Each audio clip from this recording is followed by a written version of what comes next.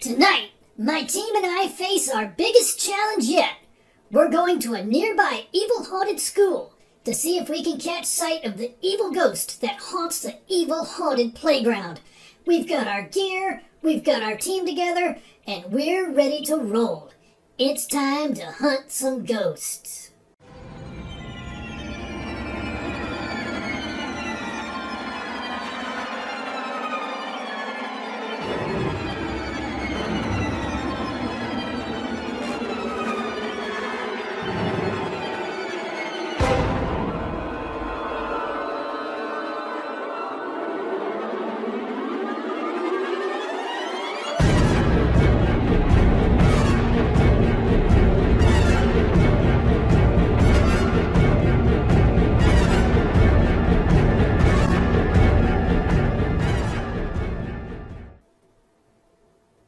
We're here in the evil haunted woods of West Virginia to stake out an evil haunted school and see if we can catch sight of some evil ghosts on the evil haunted playground. I'm Chip, and my team and I are the Ghost Hunter Finder guys.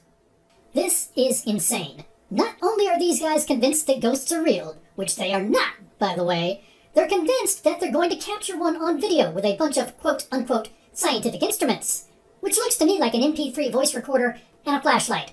You think this is night vision? This isn't night vision. Chip colored over the camera lens with a green highlighter. I'm participating in this under duress, since this is the only way I could get Chip to agree to take me to the place in his allegedly haunted woods where my drone went down. Okay, here we are, outside the haunted playground. It's cold, and there's a scent of evil in the air. That smells from the paper factory over in the next county. We've been out here with our camera for hours, and so far we haven't seen anything. But I've got a feeling that... Wait. Dude, do you see that? Do I see what? Dude, there's like an evil presence over there, and holy crap, dude, it's moving the swing! Check it out, dude, it's moving the swing! Your production assistant is pushing it with a stick. I can see her crouching behind that bush over there. Cut! Dude, we talked about this. Okay, everyone back to one. We're going again.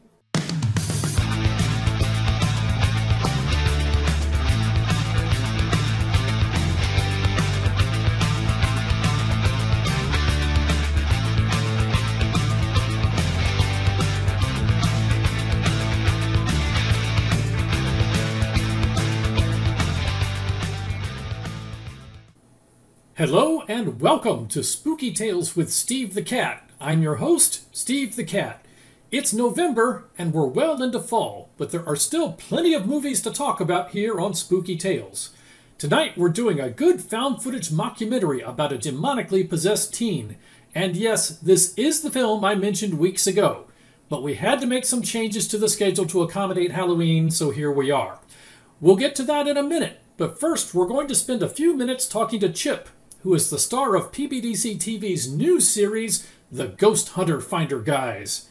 Hey Chip, can you hear me? I read you loud and clear, dude. So tell me about your new show. Well, I've been a ghost hunter for a long time, going back to when I used to hunt ghosts with my girlfriend Vanessa. So we decided it was time to finally put a show together to document everything we've seen over the years. And it doesn't bother you at all that there's no such thing as ghosts, and everything in your show has been faked. What? Dude! Don't be a dick, dude! Well, it's true, right? I mean, we just heard Meerkat talking about your production assistant hiding behind a bush. Ghosts are real, dude! And the haunted woods are real too, dude! That's where we were years ago when those ghosts came along and stole Vanessa away from me. I see. And who is Vanessa? Vanessa was the love of my life, dude. I'm still, totally heartbroken since she disappeared. Ever since then, I've been searching the haunted woods for those ghosts. I've got a score to settle with them.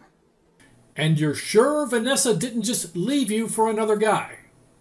No way, dude. I saw it happen. A bunch of ghosts took her away and she disappeared. So she left you for a dead guy? No, dude! A gang of ghosts took her away into the haunted woods. So she left you for a group of dead guys? Stop being a dick, dude! Vanessa was the love of my life! Oh, Vanessa. Well, she was the love of your life, right up until she ran off with a group of ghosts. Were these ghosts from a rival fraternity, by the way? No, dude, they live in the woods near here. There's a cave nearby that they stay in during the day, but at night they haunt the woods. That's where the monkey dude's camera drone crashed, so I'm taking him there. And we all appreciate that. But isn't there something else in that cave, too?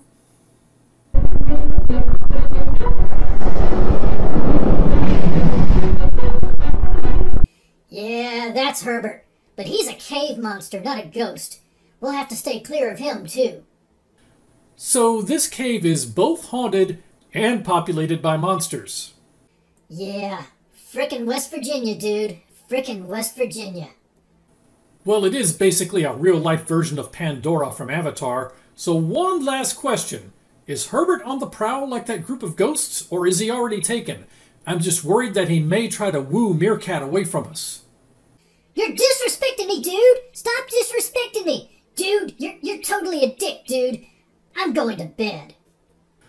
Well, now that we've plumbed the depths of Chip's love life and settled our contractual obligation to promote his new show, it's time to get down to the business of horror movies. Thank you so much for joining us. We're glad you're here. Now pour yourself a drink and sit back, because here we go.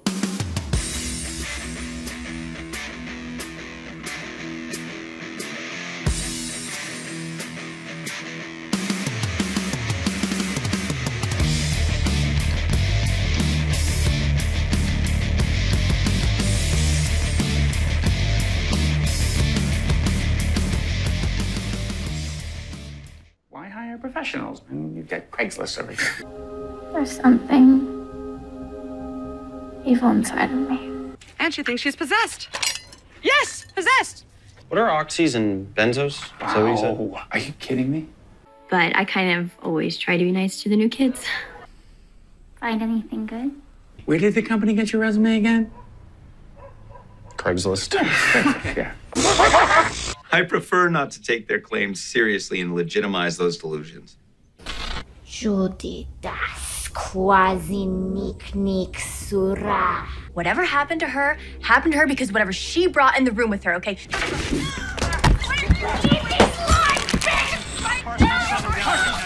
Tina misses you in hell. Because when I stop, I want to slit your fucking throat. Put that down! Carson, put that knife down! Oh no, you got your promo footage today, I'll tell you that right now.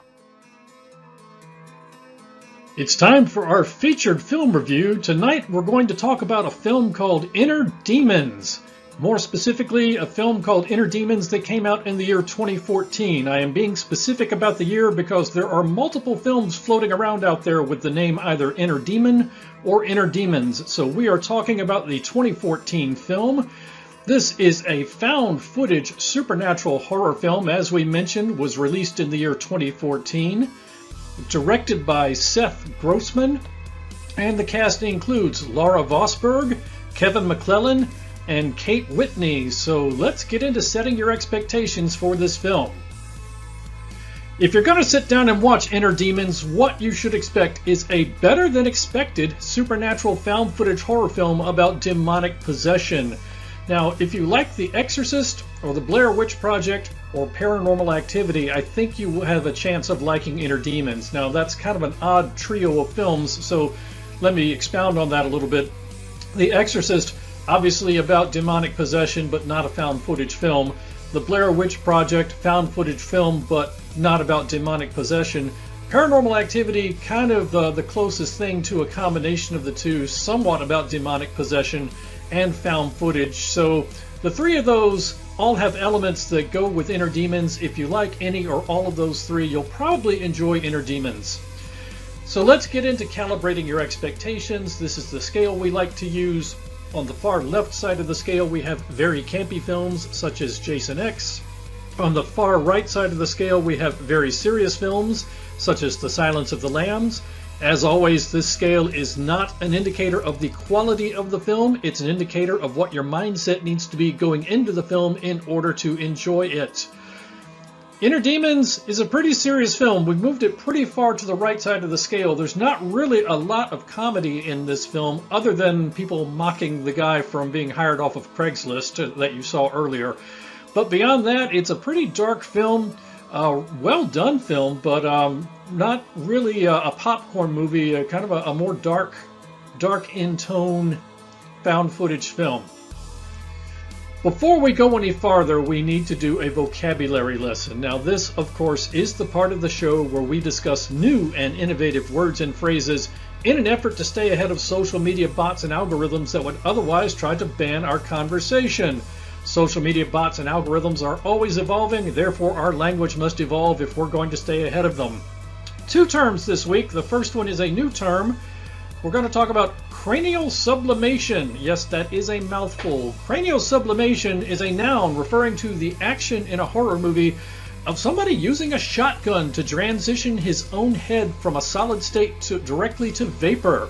If you know anything about sublimation, that's when something goes from solid state directly to vapor. Cranial sublimation is when somebody does it to his own head using a shotgun. Our second term is a slang term that we've done earlier on this show. This goes back, I believe, all the way to season 1 of Spooky Tales with Steve the Cat, called leaf on the wind. This is a slang term that refers to the action of suddenly killing off a major character without warning or foreshadowing in a way that is quick, simple, and stunning in its finality. This, of course, is inspired by the movie Serenity, which was based on the TV series Firefly. If you're not familiar with that, there was a character who was a pilot, and before engaging in a very difficult maneuver, he said, "I'm a leaf on the wind. Watch how I twirl." And then, after he successfully pulls it off, he is suddenly, without warning or foreshadowing, killed off in a way that was quick, simple, and stunning in its finality. So let's get into a film summary about Inner Demons. In this film, film school student Jason joins the crew of a reality TV show called Intervention as a production assistant. What is Intervention about? Well, it documents drug interventions and recovery of those who have been intervened with. The crew begins filming at the Morris home, where formerly straight-A student Carson has become a drug addict in need of help. The crew chronicles her intervention as well as her treatment in the recovery center, but as the film goes on, you're going to start to wonder, is there something more at play with Carson's addictions than simple addiction? That leads us to our villain profile for this film. Now, we never see the villain in this film, but the villain is referred to as Moloch. So there's no image to use from the film, so this is just a historical image of Moloch, may or may not be relevant to the film. In the film, Moloch is a demon. Now, I can't say whether or not that is historically accurate as far as the mythology goes, but in this film, Moloch's special powers are not completely defined, but they do include the ability to possess humans, and once possessed, the human takes on superhuman strength and stealth, and the ability to bend your body at odd angles that seems to happen in so many supernatural films. There's really no signature technique or signature weapon associated with this film, but it is worth noting that, at least historically, Moloch is historically associated with child sacrifice. So let's talk about some of the things I liked about this film. Well, for starters, although the premise is familiar, the film is solidly executed, and it is better than many found footage films. As found footage films go, this one is actually pretty well done, and I liked it. It is pretty well done. It's a pretty good film. It is well acted and well directed. Laura Vosberg's performance is particularly good. She plays the girl Carson who's been possessed, and because she's portraying somebody who's been possessed, she has to show quite a range as an actress, running from childlike innocent to purely demonic, which she pulls off very well. I actually cared about the film's characters. The film does a good job of character development. And the behind-the-scenes portrayal of reality TV is unflattering, but realistic. Now, it's not without flaw. There are some things that could have been better about the film Inner Demons, and we'll start with the CGI special effects at the end. They were a bit weak. Now, they were not bad, but they were not impressive either, and they were obviously computer generated. At no point are you going to sit down and watch the film Inner Demons and say, wow, I can't tell, is that computer generated or is that practical special effect? It's obviously computer generated. For me, it doesn't really detract from the movie because so many found footage films use computer generated special effects for budgetary reasons. And it's not really a special effects movie, so to me it works, but the CGI special effects aren't going to break any ground. The story is very predictable. Effectively, it is a retelling of The Exorcist. Now, this is a problem we've talked about with many, many horror films and the horror genre in general, is that the stories are often formulaic, which makes them often predictable. Now, this one does have some twists to it that make it worth watching, so you're not going to be able to predict every little thing that happens in the movie. But at a high level, this is more or less a retelling of The Exorcist. Many of the characters in the film are intentionally unlikable, and the key word here is intentionally. The cast and crew of the reality TV show, you're not supposed to like them. They are not likable people. They are bad people. But you're not going to like them when you watch the movie, so just keep in mind that you're not supposed to. And some will be disappointed with the ending of the film. I'm not going to spoil the ending for you, but some of you are going to be disappointed with how the film ends. And finally, just a side note, I've got to say this, Carson is way too young for Jason. Jason starts to take an interest in Carson as the film goes on, and remember, Jason is the film school student, Carson is the straight A high school student who is illegally too young for Jason. Jason, you need to set your sights elsewhere, buddy. And now a word from our benevolent overlords at PBDC TV, your nightly heartbeat of horror.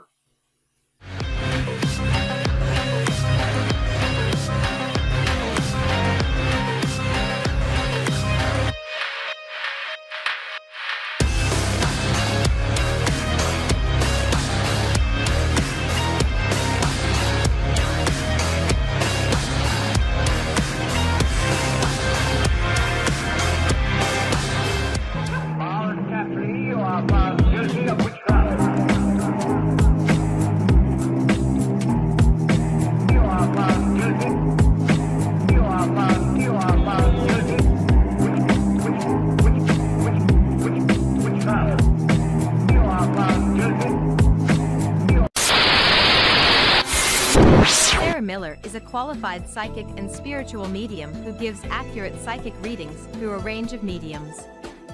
She is a professional consultant who uses her intuition to offer guidance to all of her clients, encouraging them to move in a positive direction and face the challenges that may lie ahead of them. She is also certified Reiki Grandmaster and Shaman. Follow her on Facebook or YouTube each week for her weekly free live readings.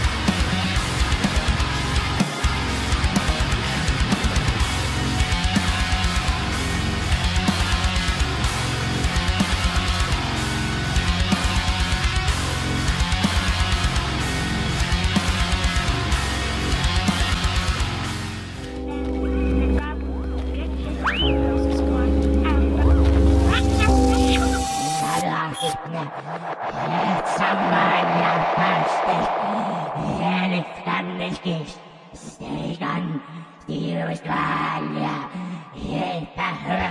This is Professor Edgar Fluffosaurus from Spooky Tales with Steve the Cat, and when I'm not hosting Monster Chat or knocking down small Japanese cities, I'm watching PBDC TV. Now back to the show. So let's get to Steve's scorecard. Off the bat, kills, I counted 5. Bare breasts, none. It's not that kind of film. Denogginings, there is 1. Cranial sublimations, our term from earlier, there is 1. So, 1 denoggening, 1 cranial sublimation, that tells you that we have 1 denoggening via shotgun. Turkey timers, we have 2. Turkey timers being a physical reaction that happens when lovely ladies are in cold weather. There's 2 of those in this film, so you're at least partially given some reprieve from the lack of bare breasts. Ornamental set enhancements. There is 1. Yes, there is 1 scene where for no good reason one of the characters is in a bikini. And there is no good reason for it other than to say, hey, I guess the filmmakers wanted somebody in a bikini in this scene. They easily could have shot the scene a different way. Pez dispense rings, you get 1. Leaf on the winds, you get 1. Projectile vomitings, you get 1 of those, and it is nasty. And finally, camera glitches. Yes, the old trope in found footage films of making the digital camera glitch whenever something supernatural happens. I counted 18 of them. It does get a little bit tiresome, but that is how they let you know that Carson has shifted gears and gone from herself to the demon talking and back again.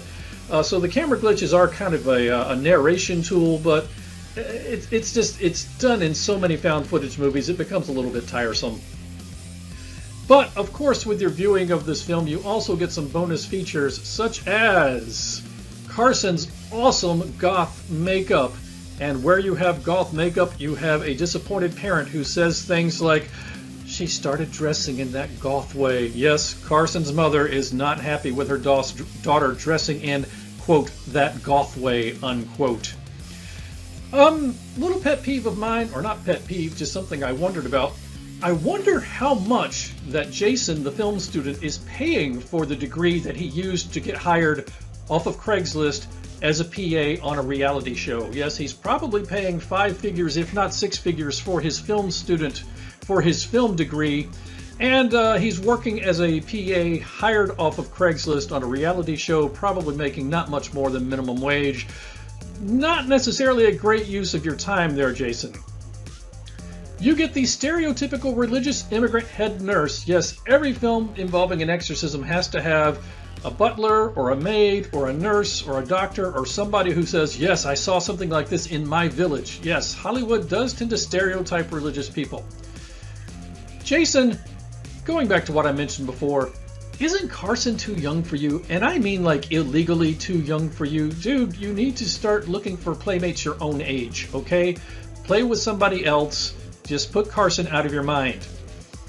You get, in addition to Carson and Jason, you get jailbait in a bikini. I mentioned the ornamental set enhancement earlier. Yes, the object of the ornamental set enhancement is supposedly in the movie like 17 years old. Now, in reality, the actress is older than that, but in the fictional world of the film, she is jailbait. Why do demons speak Latin anyway? This is something that I have often wondered. Now, back in the days when Catholic masses were all performed in Latin and everybody spoke Latin, it would make sense that demons would speak Latin. Why do they do it now? Unless it's just to prove their authenticity. Feel free to sound off in the comments about that. It's something that I don't know a whole lot about and would be interested in hearing your thoughts. And finally, one of Carson's friends happens to say, you're going to make me look really bad on TV, aren't you? And in the context of the movie, which I'm not going to give away, oh yes, we are going to make you look really bad on TV. One of Carson's friends has done something really, really bad, which comes out in the final act of the film. And she's concerned most of all not about what she's done, but the fact that it's going to make her look bad on television. So Steve's final score for this film, we're going to give it 3 paws out of 4. I'm going to say this was a borderline 2.5 paw film, but I'm giving it 3 because it is better than most found footage films in terms of quality. Now, it is largely predictable, but enjoyable due to good writing and good acting. I like this film. I have watched it several times. Normally, I don't do low-budget found footage films on this show, but this is one that I wanted to do because I think it's worth watching. It is worth everybody checking out. So the film is Inner Demons, 2014 version. You can find it free with ads on Tubi. You can probably find it on other streaming services as well. I enjoyed it. It's not what you'd call an event film. It's not something where you're going to invite a bunch of people over and build an evening out of it, but it is one of those good films to watch when you unwind before bed. So 2.5 paws? Nope. Make that 3 paws for Inner Demons 2014, and that is our featured film review. Hello, is anybody on the premises? See, there's somebody standing back there by the trees. Look. There, yeah, there. It looks like a guy in a suit.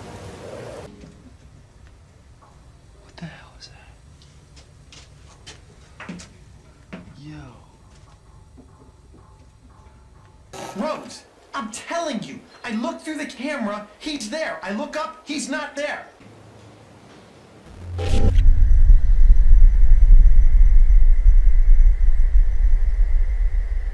He's with you. No. You got him here. No, he's here.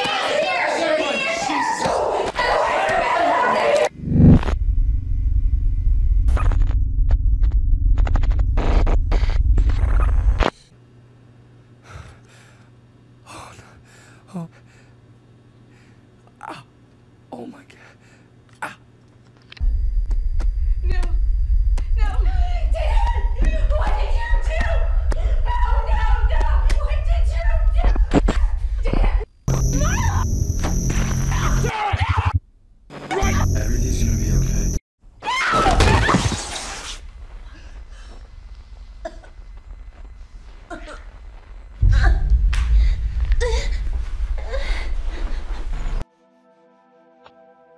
We've reached the end of another episode of Spooky Tales with Steve the Cat, but as is our tradition, before we go, we're going to take just a couple of minutes to talk about some other stuff Steve watched this week. This week we are going to talk about a film called Always Watching: A Marble Hornets Story. I found this film free with ads on Tubi.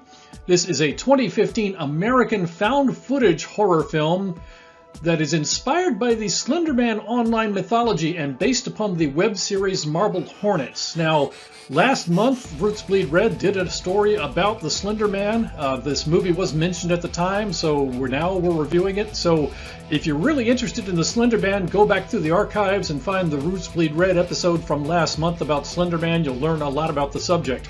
As far as this movie goes, in this film, Milo, Sarah, and Charlie are part of a local news reporting team that is investigating the mysterious disappearance of a local man and his family. Mysterious in that they just kind of up and vanished, and when the bank comes to seize their house, all their furniture is still there. There's literally still food on the table. It's like they just disappeared out of nowhere. Or, excuse me, disappeared and went nowhere. During the investigation, Milo reviews a set of mini DV tapes found in the family's home. Yes, of course he does. It's a found footage movie. That's the premise. The tapes seem to tell the story of a mysterious, faceless man in a suit who can appear and disappear at will and can only be seen through the camera. He starts kind of appearing just in the background at family events outside at first, but then they start seeing him more and more frequently. Milo's investigations unfortunately attract the attention of the same faceless figure in a suit who begins stalking the three of them. So Milo, Sarah, and Charlie spend the latter part of the film on the run trying to figure out what to do about the mysterious faceless man who is pursuing them. So what's the verdict on this film? Well, I like it. The film is good. I would say it's good but not great. It's a good found footage movie that is worth checking out. I would not plan to make an event out of it, but it is a good one to watch before bed. I would footnote that to say that if you are a big Slenderman fan, or if you and your friends are really fans of the Marble Hornets web series or of the Slenderman story in general, it might be a good group film, but otherwise this is one of those that's just kind of a good one to watch before bed on your own. If you are not familiar with the Slenderman story or are only a little bit versed in it, this movie is really a fun way to get pulled into the mythology. The film features an interesting story and it has some good scares. Now, on the downside, the film may be underwhelming to hardcore Slenderman buffs or devoted fans of the web series. And there is a little too much love triangle side drama and arguing in this film for my taste. But overall, I like this film and do recommend it. In fact, I have watched this one several times. So that is Always Watching. You can find it free with ads on Tubi. And that is some other stuff I watched this week. Well, that wraps up another episode of Spooky Tales with Steve the Cat. Thank you so much for joining us. We hope you enjoyed it. Of course, we always love to hear from you, so feel free to sound off in the comments about your favorite movies about spirits and possession, or anything else that comes to mind. And as always, if you did enjoy the show, please give us a like and a share. The best thing you can do to help us out is to share this video. If you want to stay up to speed on our latest videos and other goings-on, you can follow us and subscribe on social media. You can find us on Instagram, Twitter, YouTube, Rumble, and Facebook. Spooky Tales with Steve the Cat is available exclusively through PBDC TV, your nightly heartbeat of horror. If you're interested in horror movies, true crime, creepy history, or unexplained events, we're sure to have a show for you.